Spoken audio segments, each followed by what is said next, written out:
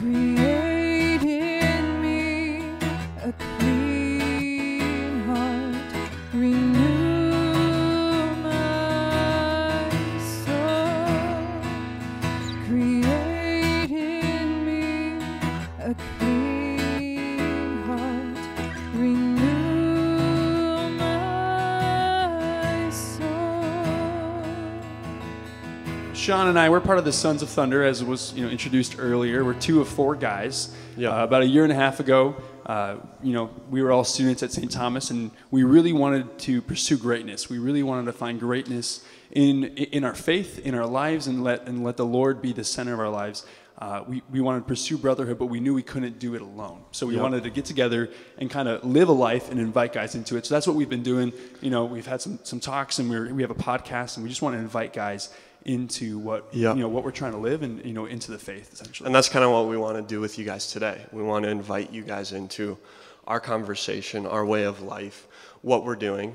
So right now, it's Lent. It's Lent. We're in Lent. It's Lent. So I think a lot of people, we didn't eat meat yesterday, right? Oh yeah. And that's for me, that's the hardest part. It's you open your fridge and all you see are all the meat options, right? You're like, there's beef sticks and there's bacon, and I'm like, what can I eat? Why? So it's just I'm just giving them meat, right? Yeah, I mean, I think there's a big common misconception about giving things up, I think when I was in high school, my mom would ask me what I'm giving up, and I would just say the first thing that came to mind, chocolate. Oh, chocolate. Giving up TV. I'm actually lactose intolerant. I'll just give up chocolate. I'll just the easy thing. It's the same thing, exactly. Oh yeah. So, but with us at the Sons of Thunder, just planning this talk, we wanted to just figure out the purpose of Lent, figure out the purpose of giving up things, because as men, giving up things make us stronger. We realize that we're dependent on someone else other than ourselves. I think that's a big deal, a big thing. As men, we think that we can do it all. But once we give up things, we realize our weakness, we realize our vulnerability. Absolutely. And through that, we self-reflect, and we need to self-reflect. So that's kind of what we want to talk to you guys about today, is self-reflection. It's a big word, and that's kind of what we believe Lent should focus on. Yeah, absolutely. So a lot of people think Lent is just an opportunity to give up something. So for me, for example, I chose to give up my mattress this year. So I took my mattress off. I'm sleeping on my bed spring every night. And, it's kind of the question of, okay, if I went from Ash Wednesday to Easter without doing that, okay, great. What did I gain? I'm just saying, okay, I could say I did that. Good for me, right? But we believe there's a deeper reality within Lent, and we kind of want to, invite you guys into this opportunity right now to self-reflect and to understand who you guys are, how you've been made to be in relationship with God, and pursue that. And also, I don't know about you guys, but Saturday morning after Friday in Lent is the best. You had a beef stick for breakfast. That's awesome. It's I can, it's Thursday, 11:58. You're like, ground beef. It's not Friday. And then Saturday morning, bacon. It's the best, right? So Saturday morning, we're all here, and we want to just share with you guys kind of in this time about self-reflection, how to do that, and just kind of invite you into that. So kind of giving things up. People say social media, TV, all of these things. Those things are great. Those things are perfect things. I gave up social media last year, and I found so much more time to do other things. But the hard part is filling that time, not with if I give up social media, I just watch more TV. That's the common thing that most people do. So when I was in high school, I really didn't know the purpose of Lent. I really just gave up things just for the sake of giving up. I really went through those motions, and I was brought up with great parents. I was given a good Catholic education, so I was given all these great things, but I never took it on as my own. I never took it on and fought for it as my own, like a man.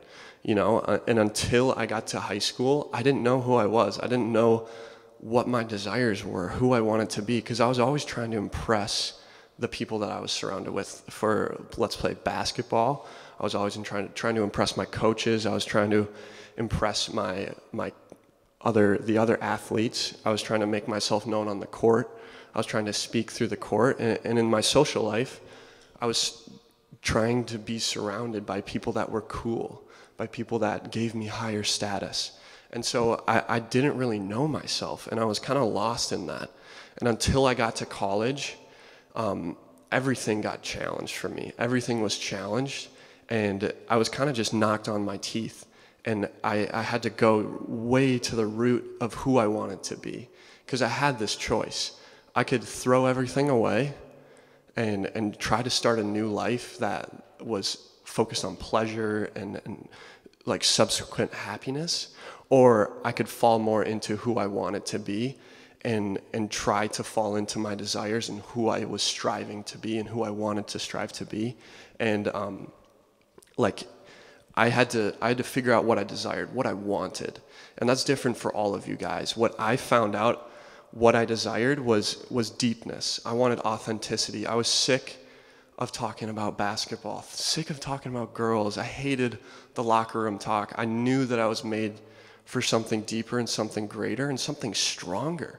Because you see these men and the macho man, and it's just all on the outside. And I wanted to focus on my inside and build up my inside of who I was, because I felt most strong when I was vulnerable, when I was talking to these other guys, when I was saying, hey man, I struggle with this, and he saying, oh, I struggle with that too. Let's dive into that. Let's try to work on this together.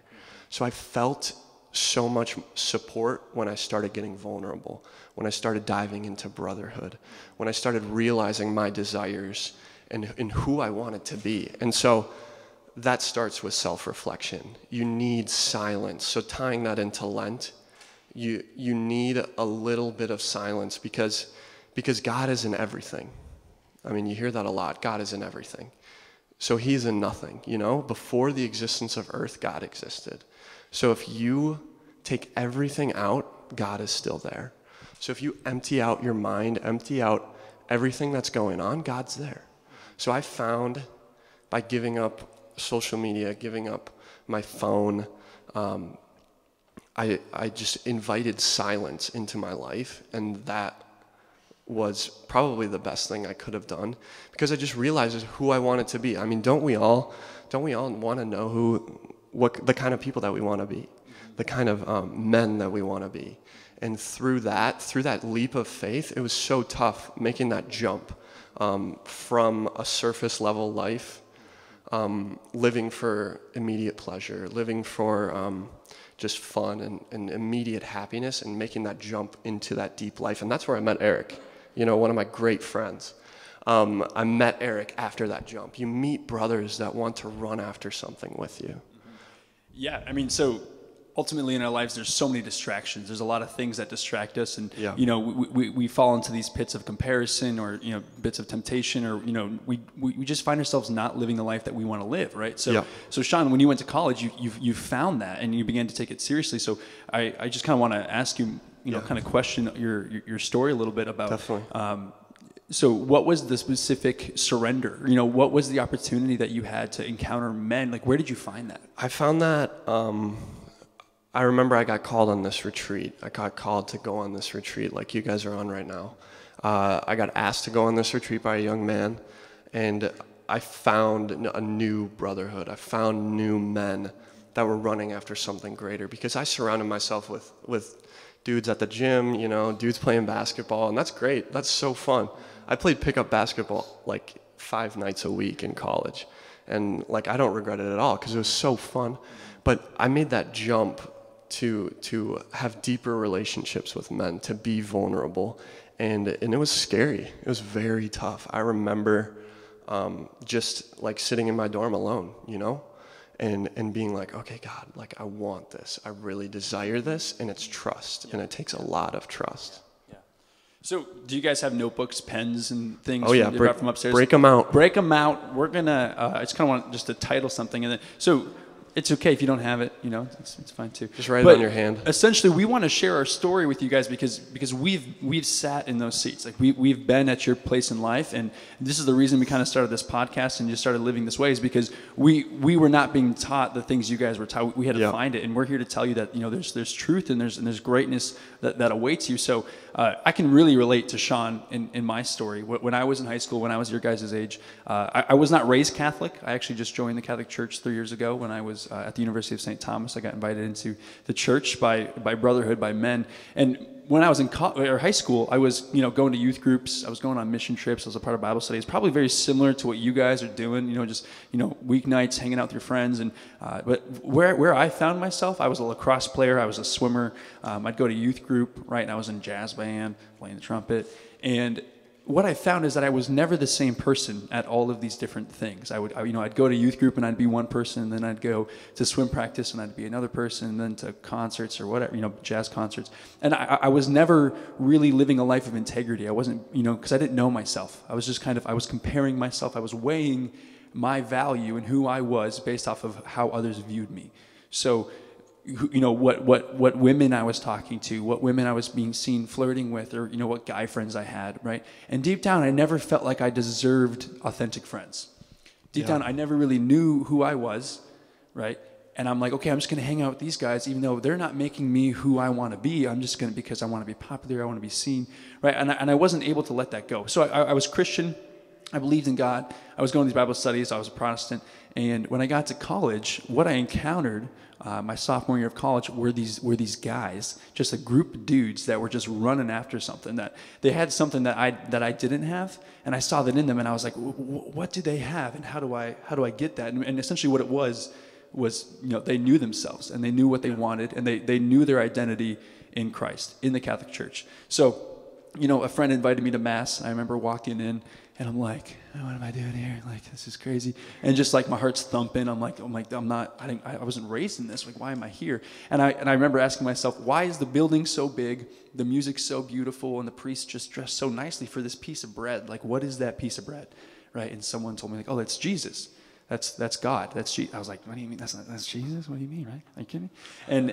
And I was like, okay, but I'm interested. Like, there's something that just had my interest, and I needed to look into it. I needed to research it. So I found, the history of the church, the tradition of the sacraments, that I could take my faith in Jesus and be able to put it into these sacraments, into the church. So I ended up joining the church, and these guys, Sean was one of these guys back then during my sophomore year of college. They invited me on a retreat. And it was on this retreat that I had the opportunity to write down kind of all of these sins and write down all of these faults within myself.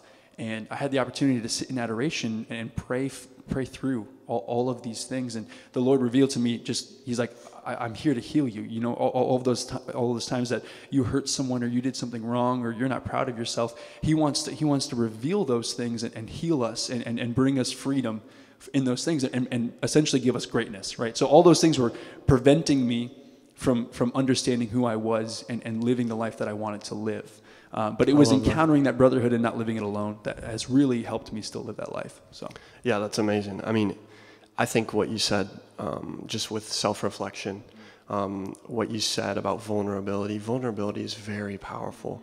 So can you give us a tangible example about, because when I was young, when I was in high school, when I was your guys' age, I thought all I had to do was tell the priest my sins. All I had to do, I could just get it off my back.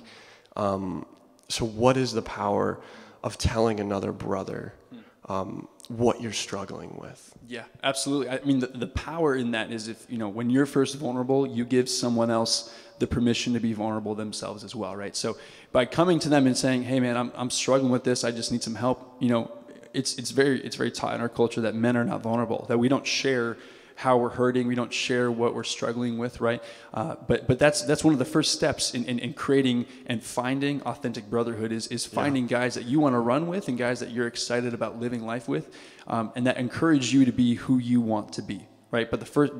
In order to live who you want to be, you have to know first who you want to be, right? So again, Lent, an opportunity to give up certain things that are distracting us for us to understand who we are and where we're going. So does that answer the question? No, that's a good answer. So I think, it just all starts with self-reflection. It all begins with self-reflection, because we have to know who we are. We have to know what we are. So I want you guys to write down, do you guys have your pens? Who do I think I am? Yeah. Who am I? Who am I? Yeah. And this is going to be great for adoration. You're going to be given time. And I mean, these are questions that I asked myself, and I've found the answers to. Yeah. So who am I? And then who does God say that I am? So two different questions there. So who am I, ? And then who does God say that I am, ? All right. So two different things there that we want to Yep. dive into, Yep. and then also give you three phrases, three truths that we want you guys to write down throughout as we speak here. Yep. We'll come to them as we go. But essentially, it begins with that self-reflection. It begins with understanding who we are. And Yeah, and the next is, who does God say I am? I mean, we hear all the time, I'm God's boy, I'm God's son. But do you believe that? Do you believe that you are a son of God? We can look at our earthly fathers, they're great, but the heavenly Father is perfect. We all have things that our earthly father has wounded us by. There are lots of examples, but our heavenly Father is perfect. So by saying that you're a son of God comes so much power behind that phrase. And who does God say I am? Who does he say I am? He says, you're my son, you know? What father would hand his son a rock when he asks for a loaf of bread? He's a good father. If you have these good desires, if you want to be strong in your faith, if you want good, holy friends, he's going to fulfill those desires. When I was asking these questions, I asked for a best friend. I was like, God, I don't have a best friend. And 3 months later, my wife transferred to college, and we became best friends. And then the next month, I met the best man in my wedding. So I had to make a leap of faith. I had to say, God, who do you say I am? What do you want from me? Because I have all these desires. I have all these things I want to take to you, but I'm going to trust that you're going to give me good things. I'm going to bring these desires. If you say, God, I want a Lamborghini, probably don't wait on that. If you want to win the lottery, don't buy stock or anything like that. Oh, that's finance, sorry. this guy. So who does God say I am? You know, who does he say I am? Yeah, and I think the first, I guess, building on Father's talk this morning, he was talking about developing our conscience and making right decisions with the right judgment of the circumstance. And there was, when I was in high school, I was not being taught those things, and you guys have the opportunity to learn that earlier than I did, right? Yeah. And I don't think I had the capacity to understand and to develop my conscience or to renew my mind. That's another term, is that the renewal of the mind that the Lord wants to give us. It begins with that self-revelation. It begins with knowing yourself and understanding your identity in relation to God. So I guess the question is, who does God say that I am, right? We can, in adoration, you guys can kind of answer that later, and we'll give you some tidbits here. But I want you to write a phrase, a truth that we believe, is that I am made for relationship with God. That we are made for relationship with him, that we are his sons, and that he has come to set us free, he has come to heal us, and that he says to each and every one of you, you are mine. You are mine, you are healed, you are free. And he wants to open up a whole new life. When I joined the Catholic Church, like I said, I was comparing myself. I had really no good friends. I was jumping around between different friend groups every 6-8 months. Every year of my high school, I was new friend group. I was trying to be all things to all these different people, but I actually never knew who I was. And God revealed to me, this is who you are.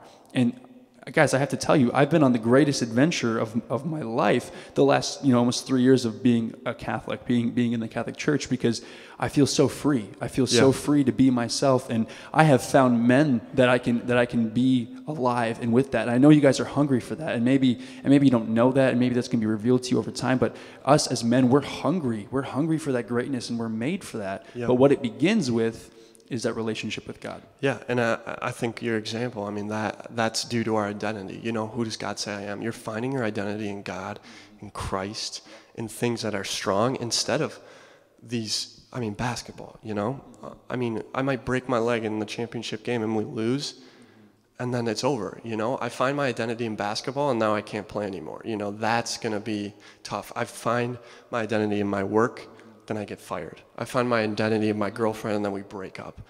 God's never going to leave you. He has always existed and always will exist. When you find your identity, like you say, in something strong, in a rock, he's always going to be there. So Sean, I would love to hear you talk a little bit about, because we're not asking you guys, to stop playing basketball. We're not asking you guys to stop hanging out, right? So, Sean, I would love for you to talk about, that passion with basketball, measuring yourself based on how you play and how you're seen. But so so experiencing a new reality, a new life for yourself, but Yep. still being able to invite others into that basket, like that transformation that happens. I think the first thing transitioning to sports is sports are so great. They're tangible ways that you can see your success and your improvement. Lifting weights, you can see how stronger you're getting. These are things that you can commit to, and the thing that you need to do is reflect it on your faith life, reflect it on your life in Christ, reflect it on giving glory to God. You've been given all of these gifts. You've been given, you can do a bicycle kick. Do it for God. Do it for Jesus, When you do a bicycle kick at the end of the game to win the game, say that was to give God glory. Don't do it for your own success, because you'll find the shortness of it. I remember finding my identity in basketball, and then we lost the first round of playoffs. And I was torn. I was like, what do I do? What do I need to do? And I was lost. But if I did it to give God glory, I can say, I tried my best. I tried to give it my all. I gave it my all. And I did it all for God. And it was all for his glory, Yeah. I love when you shared about you're still doing what you're called to do. You still love basketball. We're not, you're not leaving what you're passionate about, but you're inviting God into it. So a little saying that I like to always share is the saints. Everyone thinks to be a saint, I have to do a really big thing. Right? Yeah, write this down. I have to write a book or create an organization or be like Mother Teresa and just go change Calcutta, right, and serve there. No, see, the saints did little things in big ways, right? So when you're eating your cereal in the morning, right, to be a saint, you would just invite God into that moment. I know that sounds silly, right? Eat those Wheaties. I'm like just eating my honey bunches of oats. All right, Lord, you're here. But the thing is, that's faith, and that's living in our identity. Is that in every moment we're inviting God into who we are, right? Who He says we are, right? And then we're living life. We're living everyday life, and we're finding what we want, right? And the Lord's revealing that to us. And the thing is, I could tell you guys, hey, you're made for greatness. Hey, God loves you. You're a son of God. I can tell you all those things, and you can know that in your head, but you won't actually feel that unless you take time. Unless you take time to go sit in adoration, to go, take time to pray, to spend time with guys talking about this. So you can know these things, but you're not going to feel those things. You're not going to actually know them in every part of who you are, right? So again, it's bringing back to that Lent and opportunity to make space and time for God and for Him to reveal who you are. Yeah, that's the key that we want you guys to take away. 10 minutes, like how often, if you have a test, are you guys going to study? Yeah, you guys are going to prepare. If you have a huge basketball game, a huge soccer game, you're going to practice. The religious life, Christianity, your relationship with God is built that same way, through practice, through determination and confidence. If you want to work out every day, there are going to be days when you don't want to work out. There's going to be days that you don't want to work out, but what do? You've committed to that. As a man, you've committed to that, and you're going to do it. You're going to grind your teeth and go get it. Apply that to the faith life. Apply that to your relationship with God. Grit your teeth, because there are definitely days that I wake up and I got nothing for God. I got nothing. I just sit there like dead weight. And that's what He calls you to do. He wants you to be authentically you and bring that to Him. Yeah, so that first phrase, I am made for relationship with God. So everything that we kind of just shared kind of falls under that, is that we're made for relationship with Him in every moment of our day, and He will reveal that to us if we spend time with Him. And we can tell you that, but you won't know that until you actually go ask Him. And later today in adoration, really cool opportunity. So the second thing we want you guys to write down is that I am made for greatness. I am made for greatness. So I want you guys to follow me here a little bit. All right, so, there's this phrase, you guys were created with purpose, with the intention of greatness, right? So each and every one of you was created with a specific set of gifts and skills. At basketball, I couldn't dunk, you know what I mean? Like I can't do that, you know what I mean? Like I'm not a numbers guy, I'm not a finance guy like Sean is, right? We all have individual specific gifts, right? And those gifts are our purpose in this world, right? So those things make us who we are, it's our purpose, but it's how we use those things that lead us to greatness, right? So if we make space for God, and he reveals who we are, our purpose, right? And then we are made for greatness, that we're made to take all of those gifts into the world and find greatness in that and give greatness to the world. Yeah, I mean, don't sell yourself short. Don't settle with what you have now. God has amazing gifts for you that he's just waiting to give you, you know? He's waiting to bestow these gifts on you. I mean, I think back on my life, all the gifts that I've been given, I don't deserve that. I don't deserve any of these things. But God has given me great gifts. And it's because I thought of my desires, thought of what I wanted, and gave it to God. And he's been blessing me ever since. And I can't thank him enough for that. Well, specifically in your story about, you know, you were living a certain way, right? And then you discovered something new. And you had to let go, you know. You do have to let it's go. cheesy, but you got to let go to let God in, you know. But like, so tell me more about that specific that specific surrender, right? That of that time when the Lord revealed that brotherhood, and then you had a chance to choose it or not. It's just that control. I think what I struggle with most is just controlling everything. I want to have my hands on everything, you know, just be involved in every part of my life, you know. And that was the hardest part for me, just letting go, saying, hey, God, you know what's best for me. So I'm going to let you give me what you want to give me, and I'm going to be happy with it and trust. Yeah, and just letting go of that control.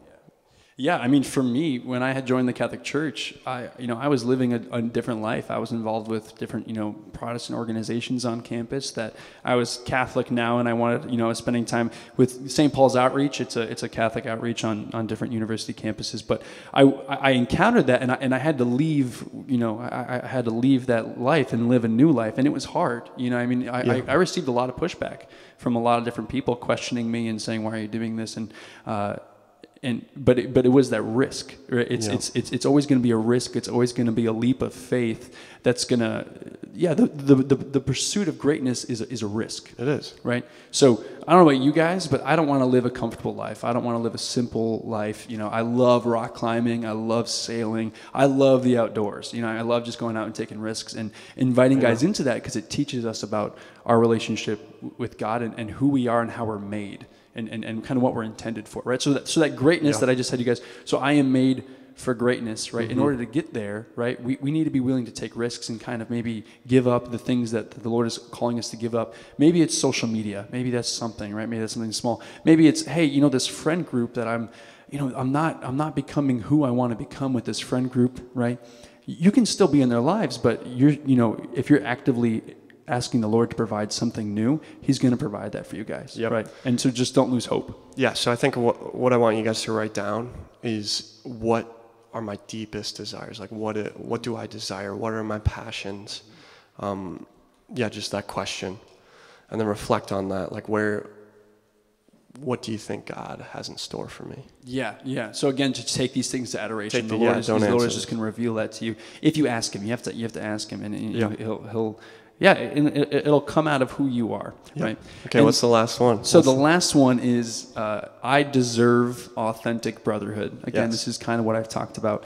Is in high school, I was just, this was my story. Maybe it's not your story, but I was hopping around between different friend groups, and I didn't know who I was supposed to be, and I didn't know what I wanted, but deep down, I always felt like, okay, I need to hang out with this group of friends, right? Or I need to do this in order to be liked, right? And I never thought that I'd actually be happy. I never thought that I'd find guys. I would find brotherhood, a fellowship, a group of hobbits from the Lord of the Rings going after something. That was a weird example. You can scratch that out. But I'm saying like a group of men that I called my brothers, that I was running after, that I was excited about living life with, but men that understood me, men that listened to me, men that took time to say, hey, Eric, what's going on in your life? Yeah. Rather than just talking about March Madness, what's going on? Like how's your relationship with your girlfriend right now? How's your time with your family? Yeah. Who do you want to become? Right? Yeah. Asking these deep questions, and at the end of the day, we deserve that. Yeah. Do not settle for anything less than the belief that I deserve authentic brotherhood, because it will be given to you guys. It will, right? We just have to hold on to that promise and seek it out. Yeah, with authentic brotherhood, I think the underlying thing that we both saw was love. You guys might think that love is only for your family and your girlfriend maybe down the road, but it's for men too, because love is willing the good of the other and not expecting anything in return. So if you look at your parents, look at your dad, look at your mom, they want what's best for you, and they don't expect anything in return. Maybe they want you to like talk to them. I know when I was in high school, my mom was like, just say 4 words to me, please. That's all I want, and I'll make you dinner or something like that. But it's love, finding those men that actually want what's best for you. Because when I found myself at parties with my friends and they were smoking and drinking, they didn't want what's best for me. And I knew that. And when I found Eric, when I found other brothers that actually wanted to invest in me, wanted to say, Sean, hey, you're acting kind of weird today. What's going on? That's amazing. That is the brotherhood that we were made for. That's the disciples. That's that brotherhood. And I think the first thing that you can do is find a brother, find a man that loves you, whether that be your dad or at school if you have a youth minister, or reach out to us and we can talk to you. Find those men that will your good, because you're going to surround yourself with men that you want to be. And if you surround yourself with men that are building you up, that are holding you accountable, that are loving you and caring for you, you are going to be the best version of yourself, and you're going to be greater than you could ever imagine. Yeah. And so the last message I want to give you guys is something that I never heard until 2 years ago. A lot of men feel like they don't have what it takes. And Sean and I, we started this podcast, we started this thing that we're doing because we want to tell men that you guys have what it takes, right? So to tell yourself, I have what it takes. So just write that down. Another thing to write down is I have what it takes to do this, is because, a lot of people, we see the celebrities, or we see someone that is doing so much good in the world, right? And it's like, oh, I'm just a kid from Stillwater, Minnesota. How am I, how do I do that? But I have what it takes.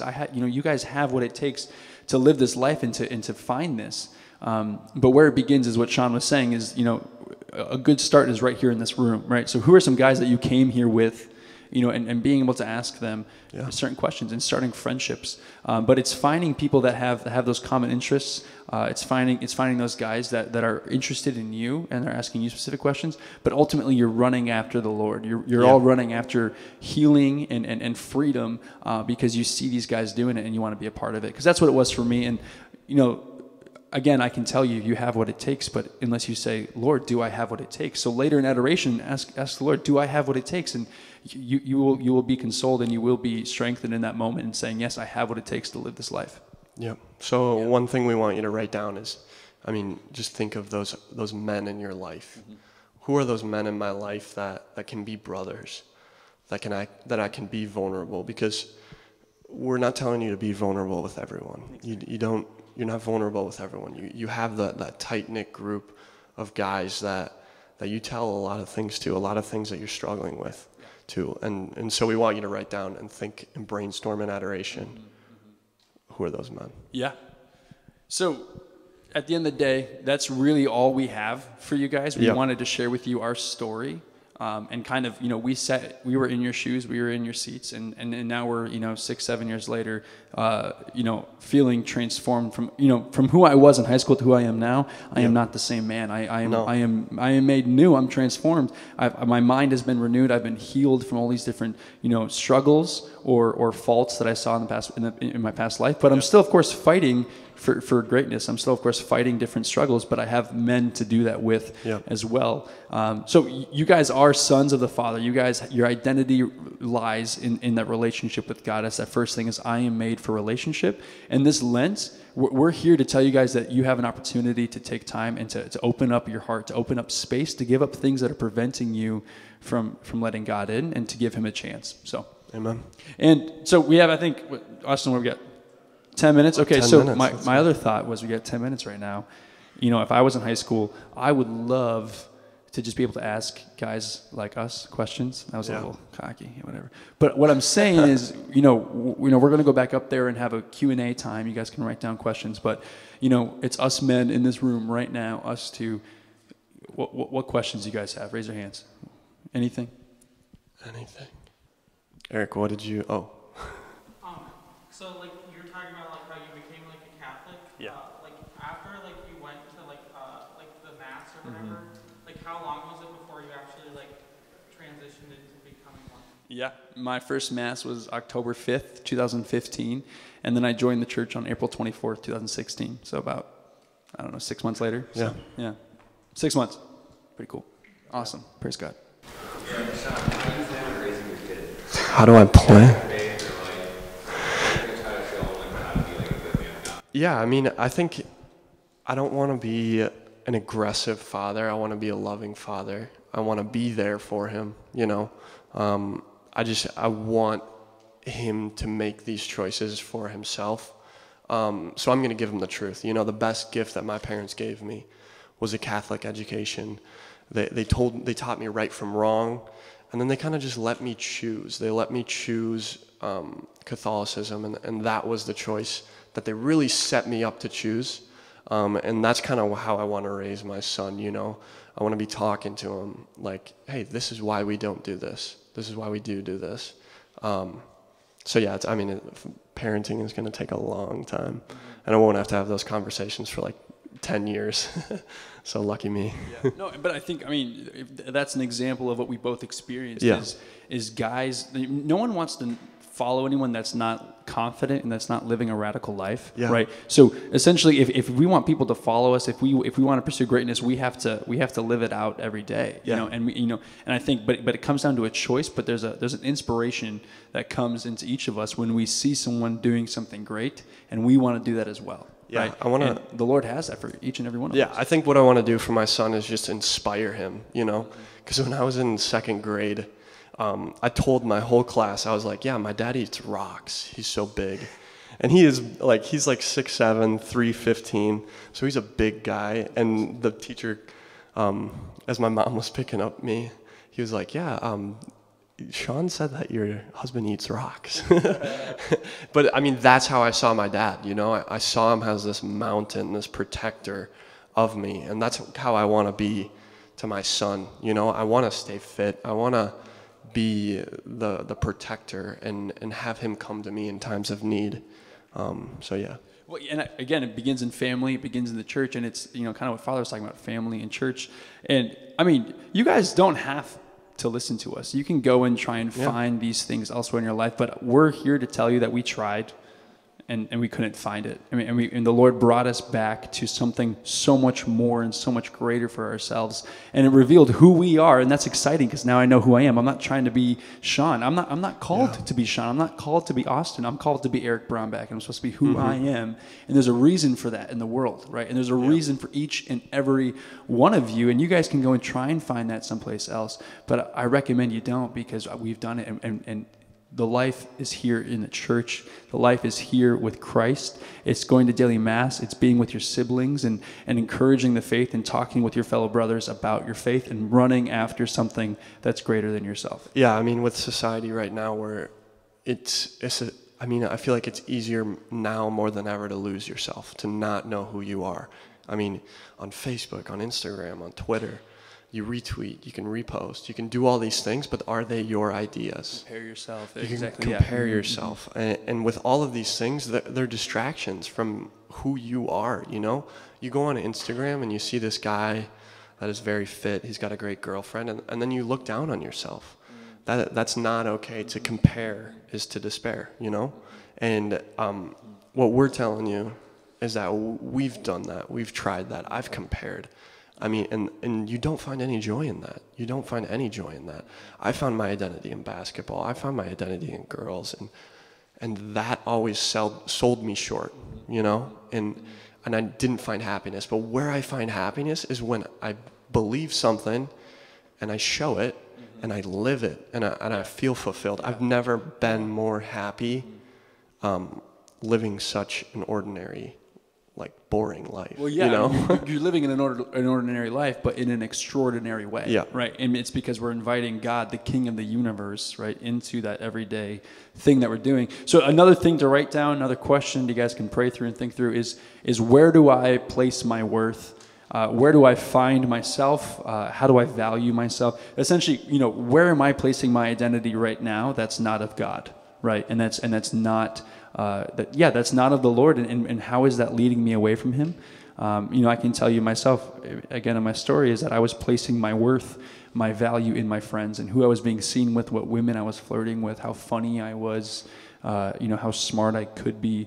But, I was trying to fake it. I was trying to fake it till I made it. You know what I mean? But until I actually sat down to understand who I was and gave space, gave time for God to reveal that to me, that's when I knew. Yeah. So if there's nothing else from you guys, let's say a quick prayer, and we'll send you upstairs. Thanks. In the name of the Father, and the Son, and the Holy Spirit. Amen. Lord, I thank you for the opportunity to speak to these men. Lord, I pray that you would come into their hearts in this time, that you would reveal who you've made them to be. Lord, you would reveal yourself this afternoon in adoration to them. Lord, I pray that they would place their identity in who they are and how they measure themselves in you. Lord Jesus, I pray that you would come and you would give them grace. You would give them grace to desire you. You would give them grace to desire freedom. You would give them grace to desire brotherhood. Essentially, Lord, I just pray that the Holy Spirit would come down in their hearts and that would set them free, and that you would renew their minds, you would renew their bodies, and that you would give them a life this day on this retreat, Lord Jesus, to know you and to love you, and to give space to you. And it's in your name that we pray. Amen. Amen. Thank you, guys. Thanks, guys. Mm.